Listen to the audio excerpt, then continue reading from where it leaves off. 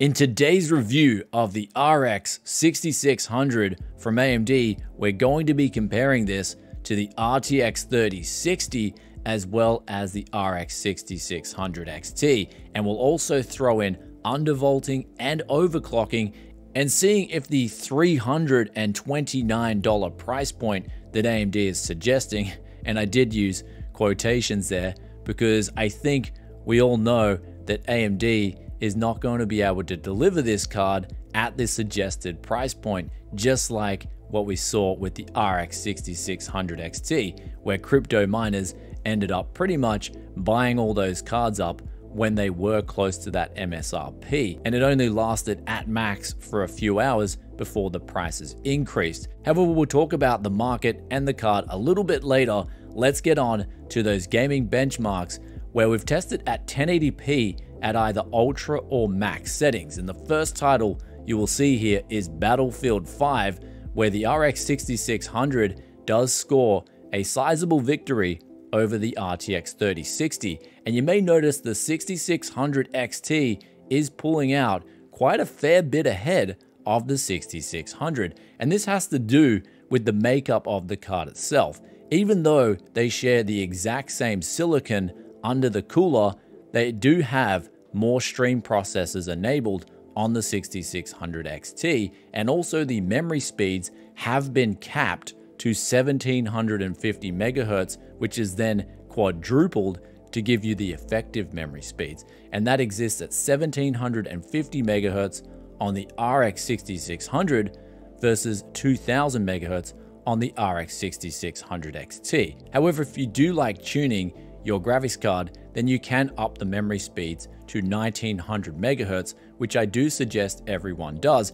However, this is a hard limit imposed via the BIOS on this particular graphics card. However, if you are into overclocking, you can raise these speeds, but you will be met with, unfortunately, a limit of 1900 megahertz, as opposed to the 6600 XT, which can go from 2000 megahertz to 2400. Though onto F1 2020, here is where the 3060 and the 6600 start to trade blows, scoring very similar performance, and then after that the 6600 XT and the 3060 Ti scoring higher performance. Though onto Far Cry 6, a recently released title, this is where Nvidia does even the score from Battlefield, where they're scoring a victory with the 3060 over the RX 6600, and then the 6600 XT then falls to the 3060 Ti. Then in Shadow of the Tomb Raider, we do see a victory for the 6600 over the 3060. Though the last title we will pull up here is Borderlands 3, where the 3060 does edge out the 6600, and that's then beaten by the 6600 XT, and that's then beaten by the 3060 Ti. Though just like the RX 6600 XT, the 6600 is a phenomenal undervolter, and if you are into the most power efficient, at least desktop gaming, then this card, just like the 6600 XT, will deliver some impressive watts for the performance if you want to save power. Though also another interesting thing was when it came to overclocking, the most gains to be had out of this graphics card actually came from the power limits, which were imposed from the get-go. So just like those memory limitations, I did see a power limitation which limited the card, at least from the raw power consumption from the graphics card, to 100 watts.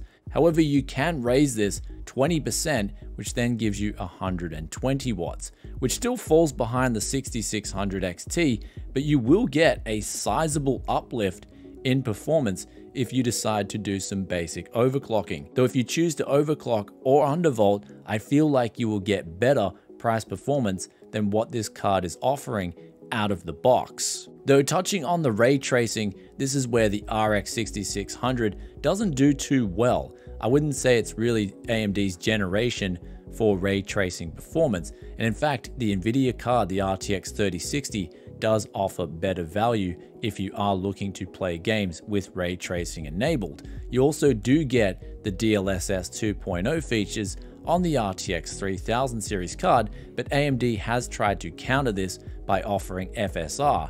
Though for me personally, I always try to play games at their native resolution, and so when we look at the 3060 versus the 6600, we can see that they actually perform quite similar, and coincidentally, they also share the same so-called MSRP. Though onto that $329 price point.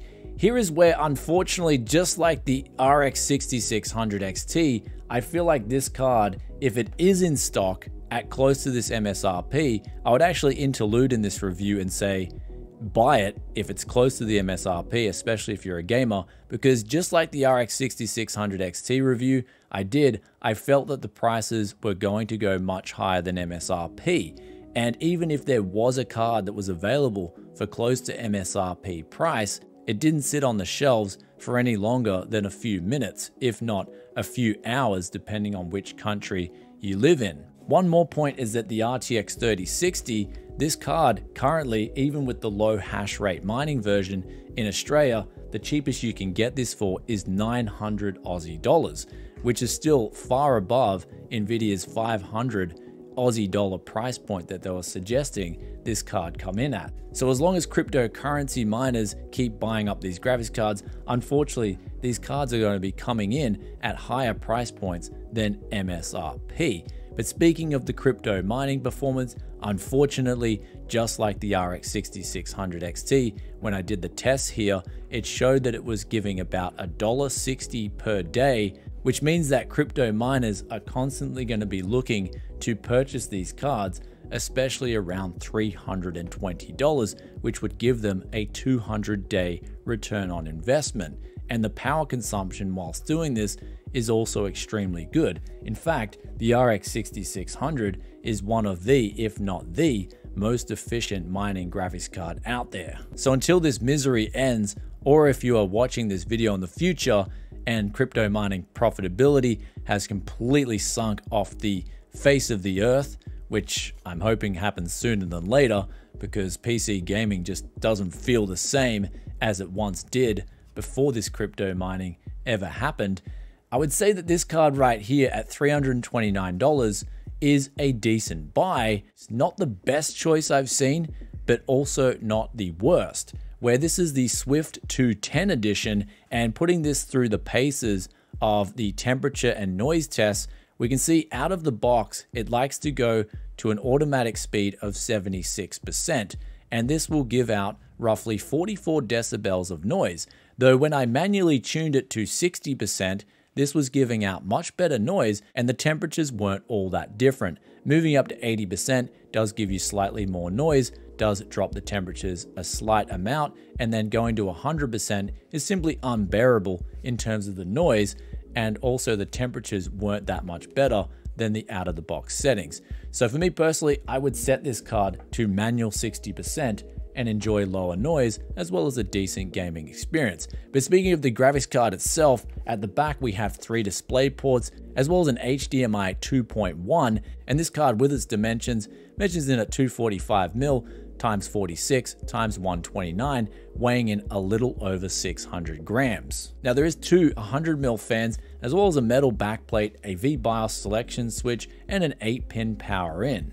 Though with all that out of the way, it's now time for a short and sweet conclusion with the RX 6600. And here's where we're going to say, if we were comparing it to 2019 standards, the $329 price point would be mediocre. Though looking at what we're faced with in 2021, if you can get this card for $329 USD or somewhere close to it, and you really want to play games, at least with good performance at 1080p, then it will be a solid choice.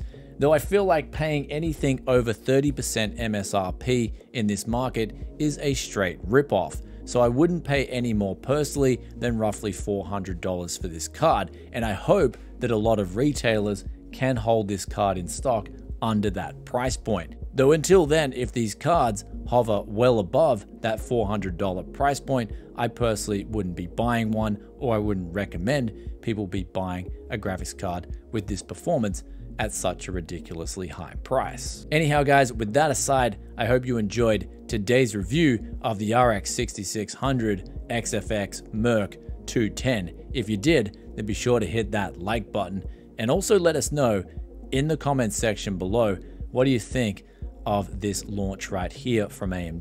Do you think it's a decent option? If so, yes. If not, why not? Love reading your thoughts and opinions. As always, just like this question of the day, which comes from Edwin K, and they ask, is it also compatible with Windows 11? Now they're talking about a budget 18 core, and I know you might be thinking budget and 18 cores, but that's exactly what we did in a recent video. I'll put the link up here, and we paired that with some other used parts. And this build will currently work with Windows 11, but Microsoft does keep moving the goalposts backwards and forwards with Windows 11 and what to expect. So if we are referring to the Windows 11 final release, then I'm not entirely sure if this will work with that final release. And this is basically a Haswell generation Xeon. But as soon as it is released, I will let you guys know. Until then, peace out for now. And if you've stayed this far, then be sure to hit that sub button and ring that bell if you want to see the Tech Yes content as soon as it drops. And I'll catch you in the next one. Peace out for now. Bye.